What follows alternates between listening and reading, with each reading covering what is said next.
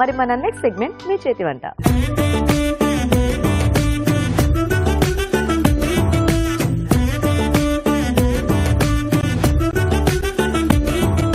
Okay అండి, మరి students ఇద్దరు రెడీగా ఉన్నారు. మరి చూద్దాం ఈ రోజు వీళ్ళు ఎలాంటి వెరైటీస్ మనకి చేసి చూపిస్తారో. హాయ్, మీ పేరేంటి? నా పేరు నిఖిల్. నిఖిల్, నిఖిల్ ఏ కాలేజ్? మేము ఐహెచ్ఎం శ్రీశక్తి. ఓకే, సో ఏ ఇయర్ లో ఉన్నారు ఇప్పుడు? Final year. Okay, hi. మీ పేరేంటి? రవికిరణ్. రవికిరణ్, మీరు same college, same year? Classmates మీ ఇద్దరు. Very good. సో మరి మంచి వెరైటీస్ ప్రిపేర్ అయ్యి వచ్చారా? ఎందుకంటే మీ కాలేజ్ నుంచి అది వరకు వచ్చిన వాళ్ళు కూడా టేస్టీ వెరైటీస్ చేశారు. ఓకే, సో మరి ఏం ప్రిపేర్ అయ్యారు రవికిరణ్ ఈ రోజు?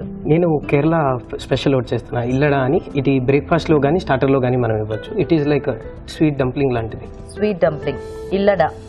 ఓకే, నేను palak cheese balls. Okay, so మరి ఫస్ట్ ఎవరు చేస్తారు? నేను చేస్తాను. మీరు చేసేస్తారా? ఓకే, మరి కేరళ స్పెషల్ ఇల్లడా తయారు కావాల్సిన పదార్థాలు ఏంటో చూద్దాం. ఇల్లడా తయారు చేయడానికి కావాల్సిన పదార్థాలు: అరటి ఆకులు 2, బెల్లం తురుము 1/2 కప్పు, బియ్యం పిండి 1 కప్పు, పచ్చి కొబ్బరి తురుము 1 కప్పు, జీలకర్ర పొడి 1 టీ స్పూన్, యాలకుల పొడి 1/2 టీ స్పూన్, ఉప్పు తగినంత. ఓకే అండి, మరి కావాల్సిన పదార్థాలన్నీ చూసారు కదా, స్టార్ట్ చేద్దామా రవికిరణ్? స్టార్ట్ చేద్దాం. ఓకే, సో ఫస్ట్ బియ్యం పిండి కలుపుకోవడానికి కొంచెం వాటర్ వేడి చేసుకుందాం.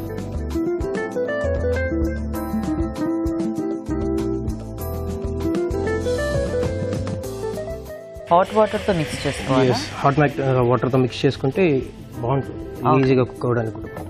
సరిపోతాయా వాటర్? సరిపోతుంది.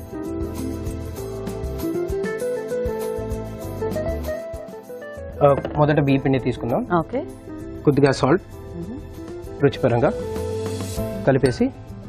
సో జస్ట్ గోరువెచ్చటి నీళ్ళు చాలా బాయిల్ అవ్వాలా? లేదు, గోరువెచ్చటి నీళ్ళు సరిపోతాయి. ఇప్పుడు కొద్దిగా వాటర్ వేసుకుంటూ.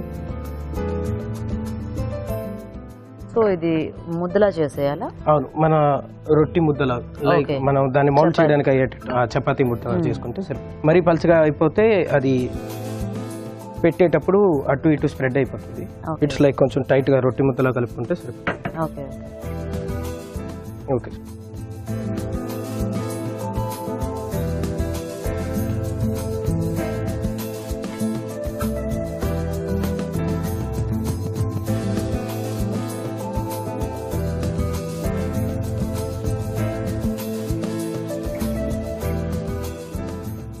సో బియ్యం పిండి ఎలా మనం ఫ్రెష్ గా చేసుకున్నది అయితే బాగుంటుందా, లేకపోతే?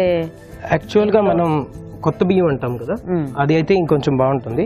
అలాగే డైరెక్ట్ గా బియ్యం పిండి వాడే కన్నా బియ్యం పిండిని కొంచెం ముందు రోస్ట్ చేసుకుంటే దాని యొక్క రుచి వేరుగా ఉంటుంది. రోస్ట్ చేసి గ్రైండ్ చేసుకోవాలా? ఓకే, కలుపుకున్న తర్వాత ఒక 2 minutes రెస్టింగ్ పెట్టుకుంటే ఆ తర్వాత నెక్స్ట్ ప్రాసెస్ ఏమైనా ఉందా మరి? అంతలోగా కొబ్బరి కూరని మనం బెల్లాన్ని కలుపుకొని మిక్చర్ రెడీ చేసుకుందాం. ఇదేంటి లోపల స్టఫింగ్ లా ఏమన్నా? ఇది మధ్యలో స్టఫింగ్ లాంటిది వస్తుంది. ఓకే, పచ్చి కొబ్బరి తురుము. ఇప్పుడు కొద్దిగా బెల్లం. ఓకే,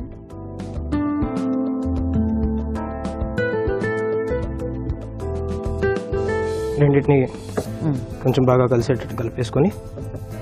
సో ఇది మీకు కాలేజ్లో నేర్పించిన రెసిపీయా, బయట నేర్చుకున్నదా? యాక్చువల్గా ఇది ట్రెడిషనల్ కేరళ క్విజిన్ అనేది నేర్చుకునేటప్పుడు ఇది మొదట నేర్పిస్తారు వాళ్ళు. మనం సంక్రాంతి పండగకి చేసుకునేటట్టు వాళ్ళ న్యూ ఇయర్ టైంలో కానీ ఎనీ పండగ టైంలో కానీ వాళ్ళు ట్రెడిషనల్ గా చేసే ఇది. ఓకే ఓకే, సో అయితే ఇది మీ కాలేజ్లో నేర్పించింది వంటే ట్రెడిషనల్ వెరైటీస్ లో ఒకటి కేరళది. ఓకే, సో నెక్స్ట్ దీంట్లో కొంచెం జీలకర్ర పొడి. అలాగే కొంచెం ఇలాచీ పొడి, లేకపోతే యాలకుల పొడి కూడా ఉంటుంది. బాగా కలిసేటట్టు రెండు కలిపేసుకొని ఇప్పుడు ఫ్రెష్ బనానా లీఫ్ తీసుకొని మనం ఫస్ట్ మిక్స్ చేసి పెట్టుకున్న రైస్ మిక్చర్ ఉంది కదా, దాన్ని పూర్తిగా ఈక్వల్ గా అంతా అయ్యేటట్టు సమానంగా అప్లై చేయాలి. సో లీఫ్ మీద స్ప్రెడ్ చేసేయాలి. పల్చగానా? పల్చగా అంటే ఎంత పల్చగా చేయగలిగితే అంత పల్చగా చేసుకుంటే బాగుంటుంది. మరీ ఎక్కువ పల్చగా చేసేసినా అది విరిగిపోతుంది స్టీమ్ అయిన తర్వాత. ఆకుకి 4 వైపులో కొంచెం గ్యాప్ ఇచ్చి స్టఫింగ్ పెట్టుకుంటే మంచిది, ఎందుకంటే మనం ప్రెస్ చేసిన తర్వాత బయటికి రాకుండా ఉంటుంది. అయిన తర్వాత మనం చేసుకున్న మిక్చర్ ఉంది కదా జాగరీ కోకోనట్ది, ఇందులో స్టఫింగ్ పెట్టుకోవాలి. దీన్ని కూడా ఈక్వల్గా కొంచెం గ్యాప్ ఇచ్చి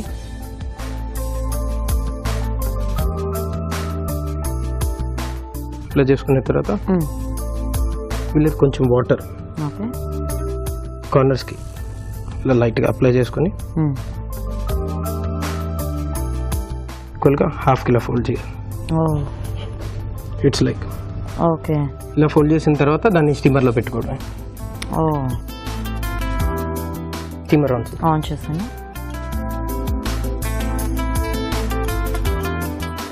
ఓకే.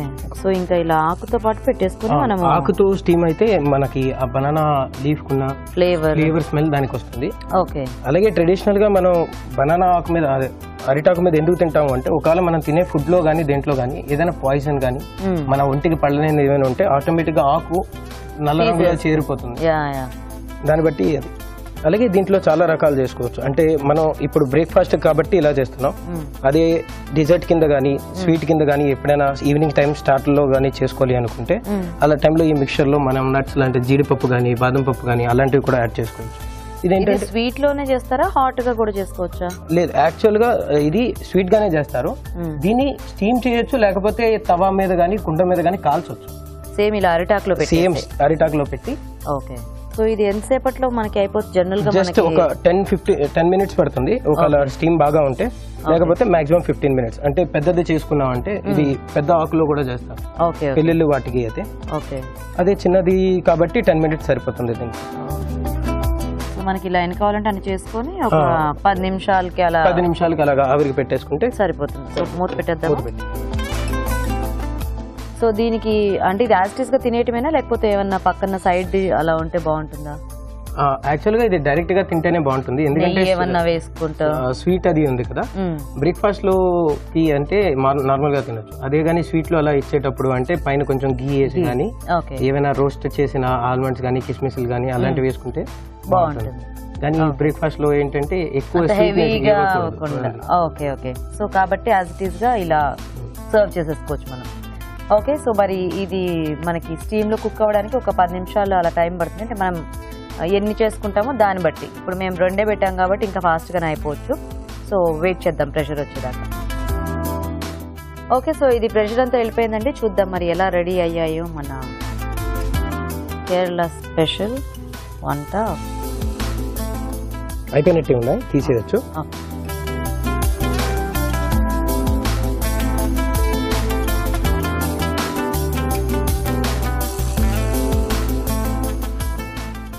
ఓపెన్ చేసి సర్వ్ చూపిద్దామా ఒకసారి? ఒక నిమిషం.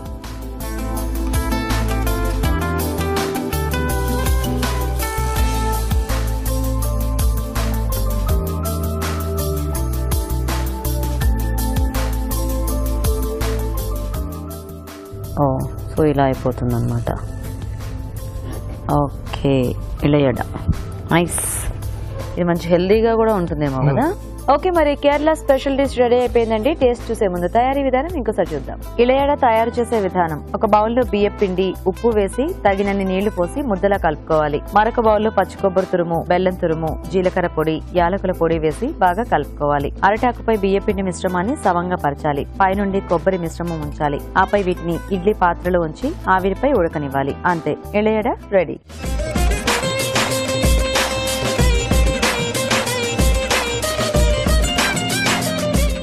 ఓకే. మరి ఇలయడ తయారీ విధానం చూసారు కదా.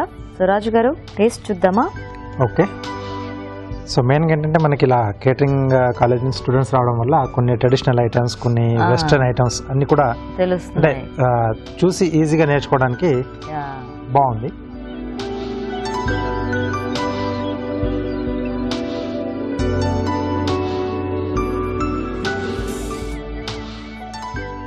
జీలకర్ర పొడి, ఇలాచి పొడి కలిపి వేసాం కదా, ఓ డిఫరెంట్ ఫ్లేవర్ వచ్చింది.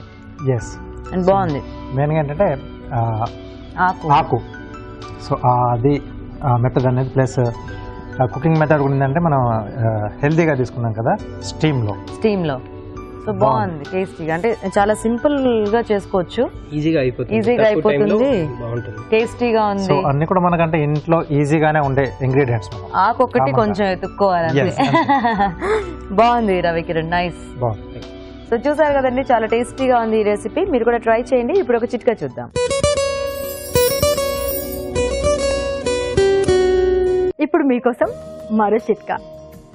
ఈ ఆరెంజ్లో సి విటమిన్ అనేది ఎక్కువగా ఉంటుంది అనే విషయం అందరికీ తెలిసిందే.